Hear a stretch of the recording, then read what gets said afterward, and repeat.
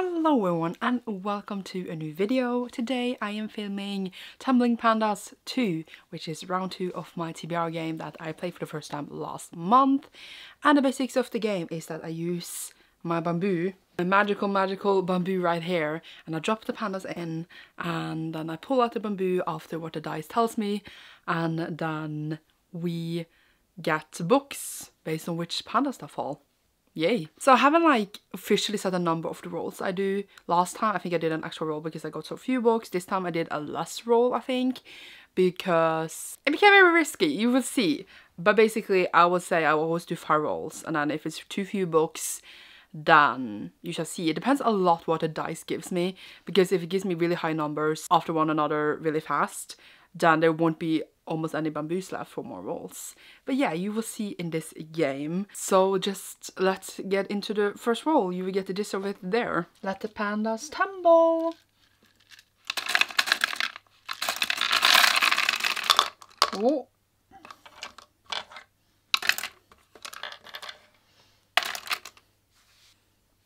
Roll number 1. 6. No!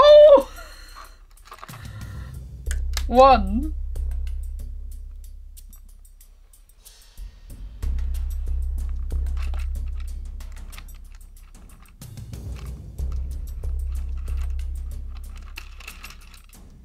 2.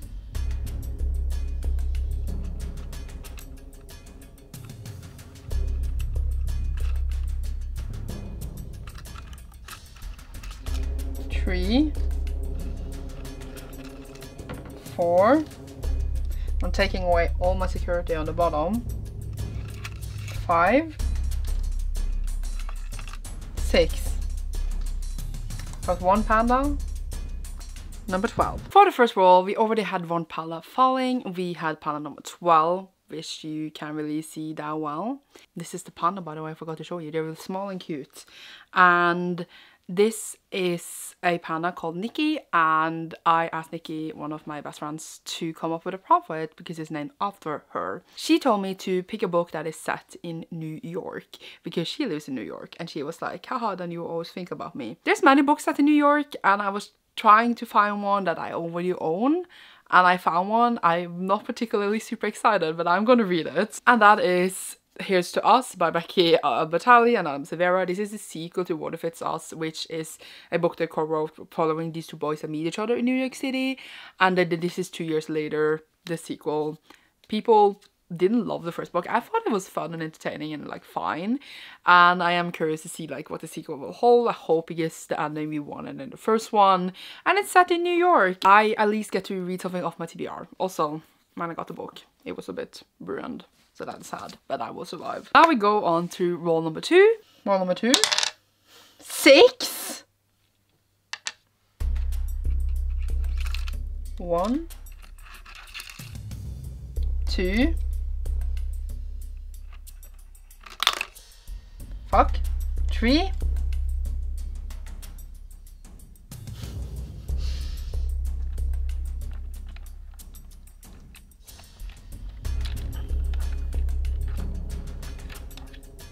4.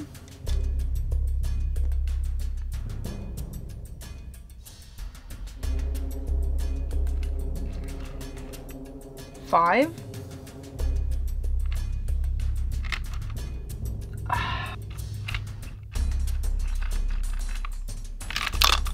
6. 2 pandas, 21 and what? 13. And again, in roll number 2, we got 6 pulls, which we got in roll number 1. So we already pulled 12 bamboos only in 2 rolls, which is insane to me. I don't know what's wrong with the dice. And again, we had 2 more pandas falling, which was 21 and 13. I don't know why I'm showing you the pandas. It's not after you can see them, but I am still showing you them. Panda number 21 is called Barbara, and that is to read a TBR veteran because my grandma was named Barbara, and I named it after her, and you know, TBR veteran because, you know, it's an older book you have. My grandma was old, and I picked out the TBR veteran that I have, which is the next one in the True Blood series. We have book 5, which in English is called Dead as Doornail, in Norwegian is called Come to Døden. completely different meanings, but okay. And I've just been reading through the series. I own it for literally like 10 plus years, and I finally started it last year, and I'm just trying to get through to it when I can pick it out for my TBR. It's really like fast, quick-paced books that I can just chill with.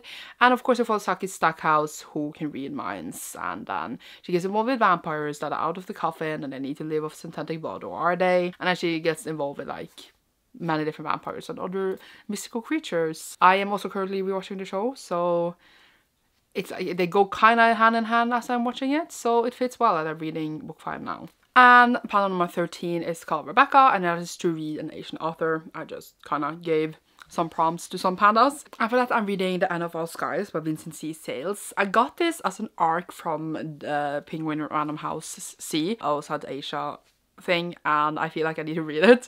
I don't know anything about the plot. I just got it and I am gonna read it. I was planning to read this for a vlog anyway in the month, so I kind of got in everything I needed for that vlog in my TBR, which is really great. Don't know anything about the plot. I just kind of get books and I'm like, sure. So we should see if I like it. I don't know. It has released it in November as well, so yay. Then we have rule number 3. I'm gonna run out of leaves before we do all our rolls.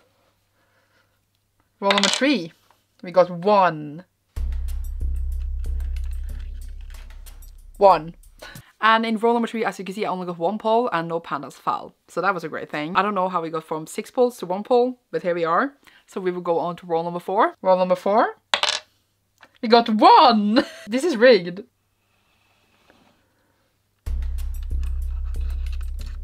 1. And again, in roll number 4, we got 1 pull and we didn't get any books falling because we only got 1 pull, or 1 bamboo, or whatever I'm calling it. Which was, again, great. So I was just thinking, maybe we need to do another roll. We only have 3 books.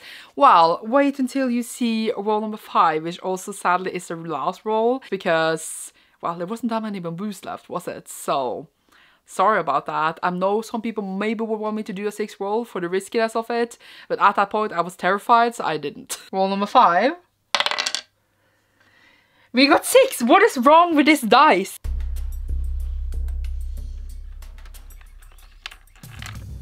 One. Ah!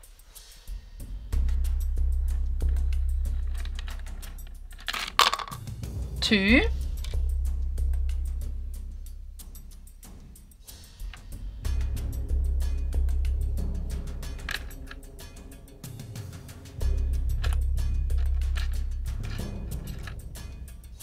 3.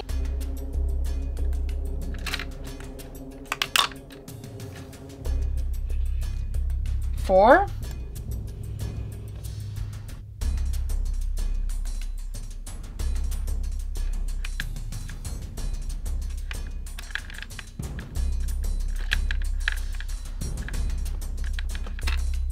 5.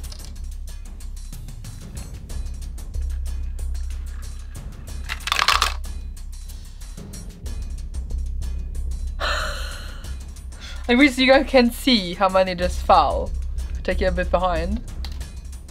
That was 6. We got 8 pandas in that roll. And I will go through the numbers. And oh my god! And then I touched it and another one fell. We got 9 pandas.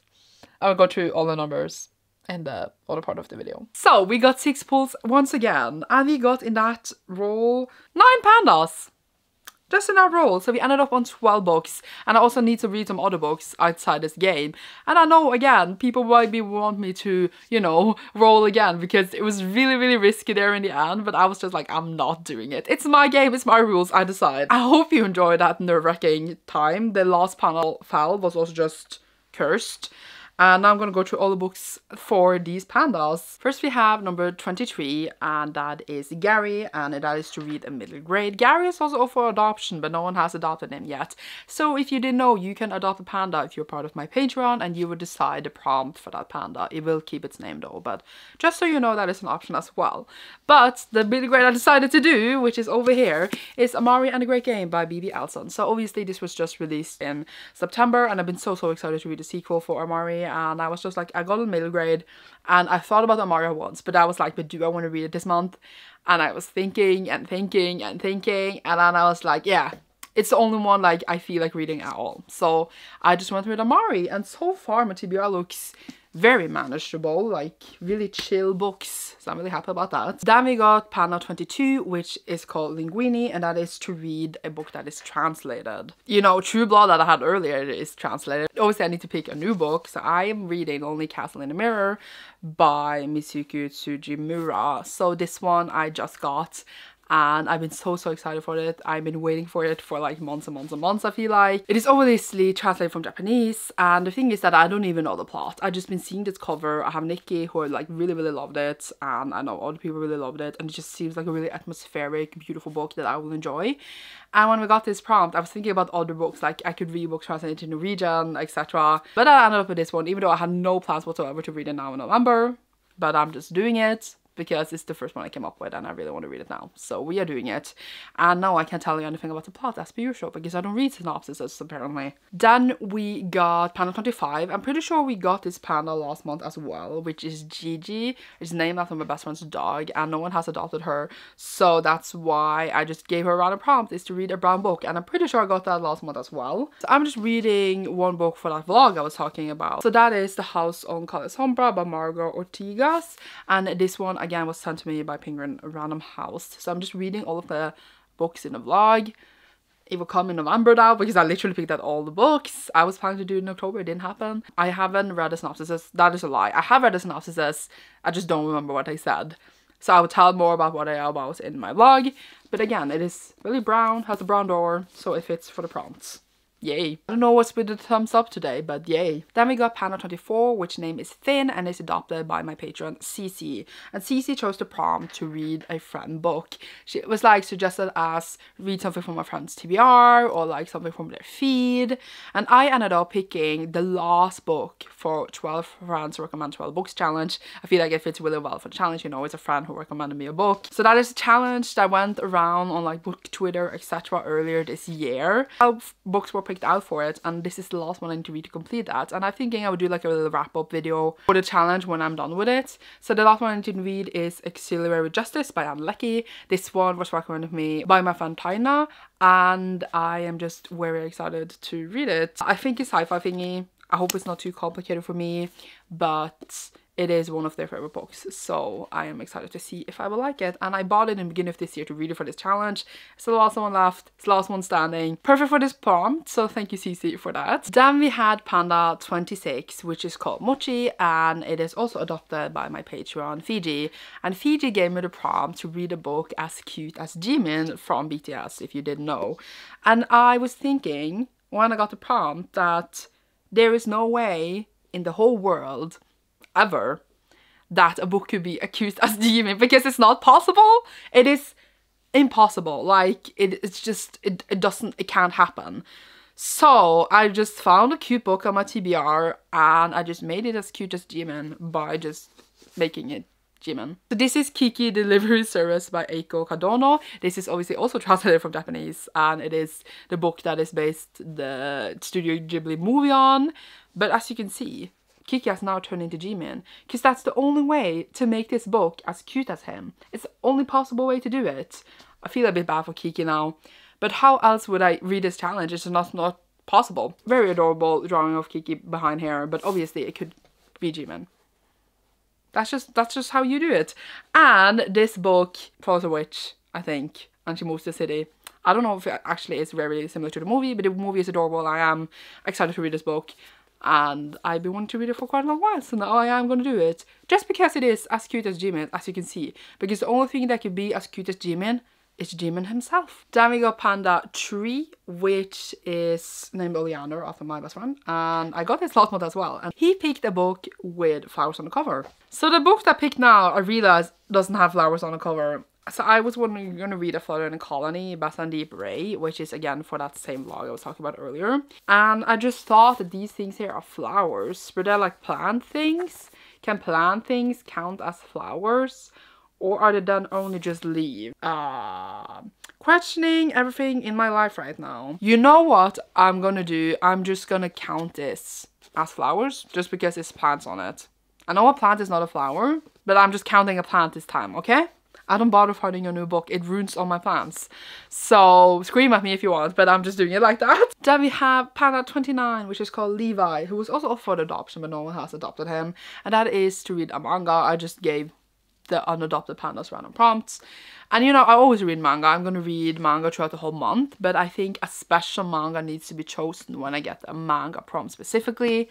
So I am reading Berserk Volume 3, yay! Which is obviously continuing Berserk, the series by Kentaro Miura. And this is not Volume 3, it's Deluxe Volume 3. So it has several volumes in one. And I read 1 and 2, I have vlogs on that on my channel. And I'm very excited to read the third one. I've been wanting to do it like for the last 2 months. I just haven't had any time. Because like it takes a little while to get through it, as well as like filming the vlog at the same time. But they're just so good. And I feel like I want to read at least 1 a month and haven't been doing that. I'm very excited.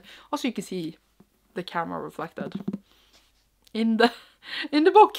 But yeah, very excited. Follows Guts, our swordsman, who just lives a really harsh life fighting demons.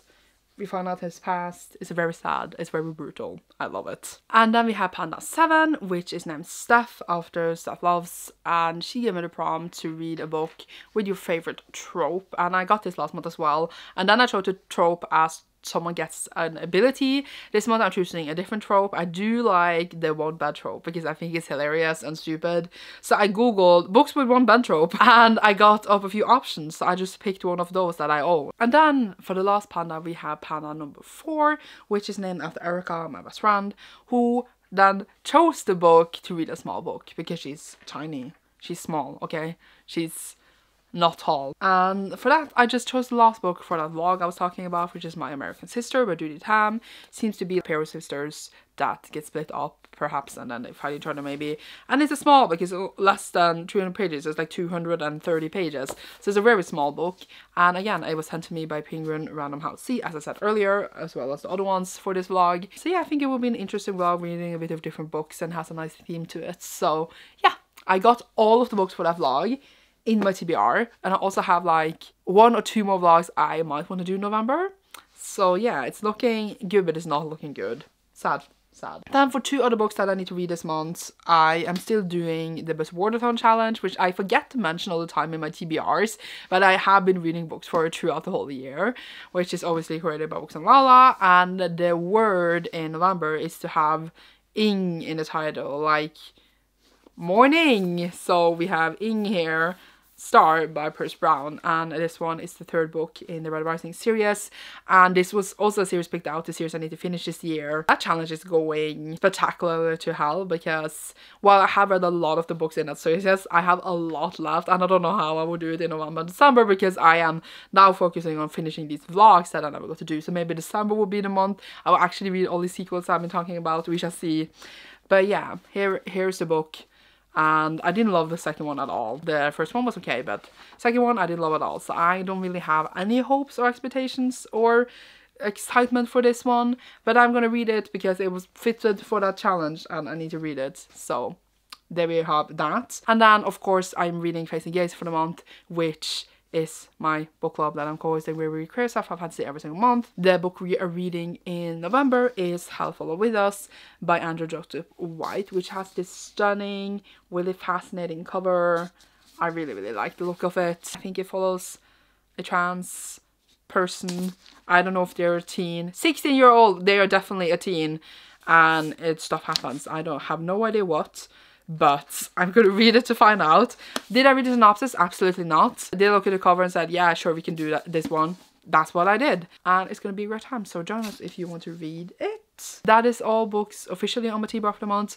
I definitely need to read more if I want to get through those vlogs I was talking about. Even though my reading has not been that great lately. And yeah, I will try to read manga between every 3rd full-length book. So you will see what manga I read when I post my wrap up or if I do vlogs or whatever I would do. But yeah, thank you so much for watching this video. I hope you enjoyed my little game. Even though it wasn't that many rolls, I hope it was a good time. And you shall see me soon in the new one. Thank you so much for watching. Check out my Patreon down below if you want to support my channel further. And you shall see me soon in a new one. Leave a panda emoji down below if you enjoyed this. And you shall see me soon. Bye!